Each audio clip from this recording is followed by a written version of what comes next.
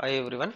In this video I am going to explain about the third problem, which is also used to calculate the input power, output power and efficiency. So a reflex klystron operated at a peak mode of n is equal to 2. Generally we can consider always n is equal to 2 or 1. So with V0 is equal to 28 volts and I0 is also given, which is 22 milliamperes, and a signal voltage V1 is equal to 30 volts. Now using these credentials we need to calculate what is the input power, output power and efficiency. So before going into the solution, first write given number of modes n is equal to 2, V0 is equal to 280 volts. V0 is equal to 280 volts or 20 volts, 28 volts. V0 is equal to 280. V0 is equal to 280. It is 280.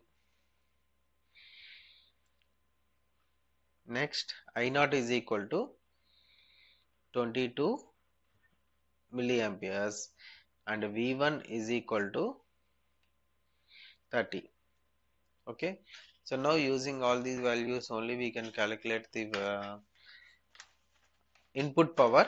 So that input power is nothing but DC input power or AC power. AC power is the output power.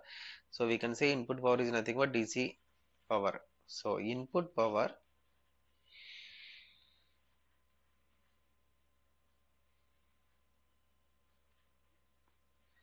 PDC is equal to DC, as it is a DC input power, PDC, which is nothing but applied anode voltage multiplied with the current that is induced because of this voltage, V0 into I0. So that is equal to 280. V0 is nothing but accelerating anode, 280 into I0. What is I0?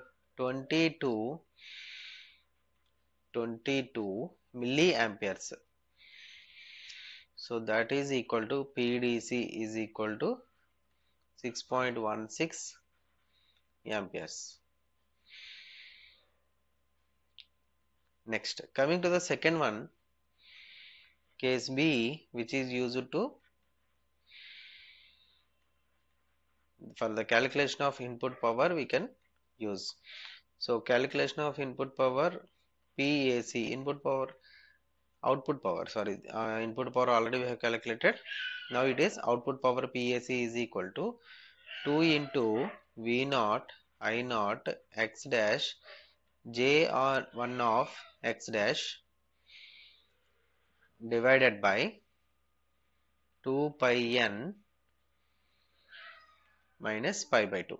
Okay, substitute individually. For n is equal to 2, PAC is equal to 2 into, what is this V0? V0 we have already taken, that is 280 into 22 into 10 power minus 323 milliamperes, and into this value is 1.25. That value is 1.25 Bessel's function with respect to the variable x dash. So in the denominator we have 2 pi into n is equal to 2 minus pi by 2. Okay, so that is equal to, after simplification we will get a 15.4 by 4 pi minus pi by 2. This is the input power. We can get a much more simplified value as PAC is equal to, which is 1.4005 watts. This is the output power PAC. Now using these two A and B, we can calculate simply the efficiency eta is equal to output power upon input power. What is the power we are applying at the input of this reflex klystron? What is the amount of power we are getting at the output? That also we should consider. Okay, without knowing them, we cannot calculate. That's why in the A and B situations we have calculated the output power and input AC power, input DC power. So P out P out is equal to, or PAC is equal to 1.4005 watts divided by 6.616 watts into 100, because we are calculating the efficiency in terms of 100. So after simplification, the value will be 22.7%. This is the value of eta.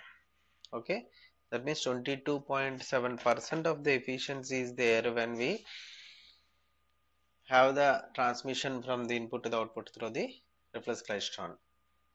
Okay, so in this way we can calculate the input power, output power, and the reflex klystron values.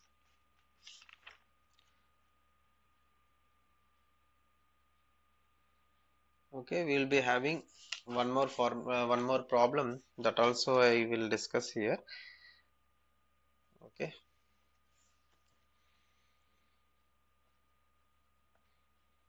so problem number 4. This is the third one. Okay, this is the third problem. So now we will see problem number 4. So a reflex klystron is operated. A reflex klystron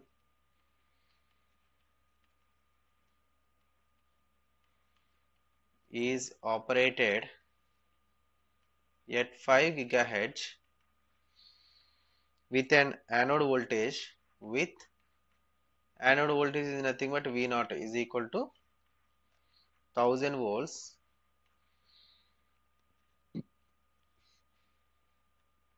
and cavity gap 2 millimeters. Calculate the gap transit angle. Gap transit angle. So solution for this one, given F is equal to 5 GHz, frequency is given, operating frequency is given, that is equal to 5 into 10 power 9 Hz. Next V0 is given, that is 1000 volts, and 2 mm cavity gap. Cavity gap is denoted as D, small d, 2 into 10 power minus 3 meters. Next one, gap transit angle. Now we are asked to calculate gap transit angle. Gap transit angle indicated by theta g, that is equal to omega into d by V0.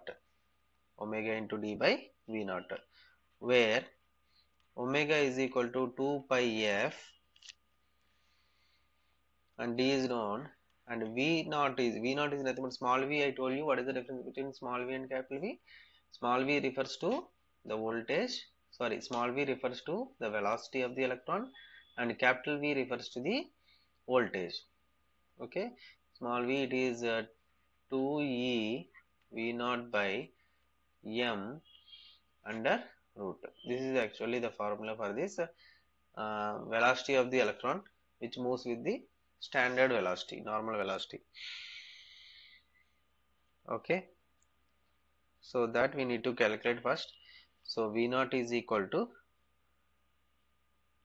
2e V0 by m, that is equal to, we know the standard value of the E by m, that is 0.593 into 10 power 6 into root V0. So except root V0, remaining we known the values and substituted and bring it out.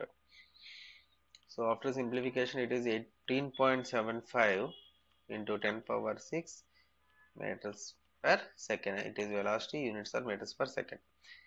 Now theta g we can directly calculate. Theta g is equal to, which is the transit angle, theta g is equal to 2 pi into 5 into 10 power 9 into 2 into 10 power minus 3 divided by 18.75 into 10 power 6. Okay, so after simplification, this numerator will be having 20 pi minus 18.75.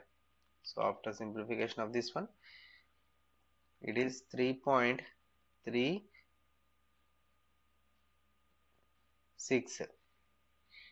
theta g, or gap transit angle. We can write it as gap transit angle. So gap transit angle theta g is equal to 3.36 approximately radians. 3.36 radians.